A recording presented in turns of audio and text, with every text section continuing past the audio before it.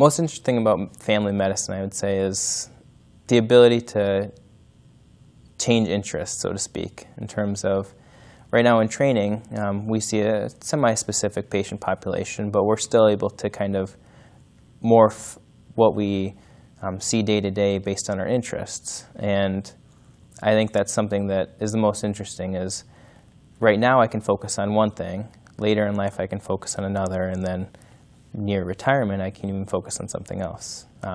Some of the attendings here have even changed what their interests were initially versus what they are now.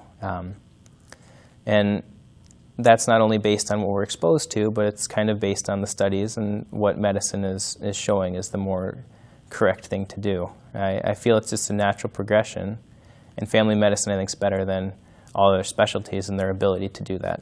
And so that's why I think the most interesting thing about family medicine is.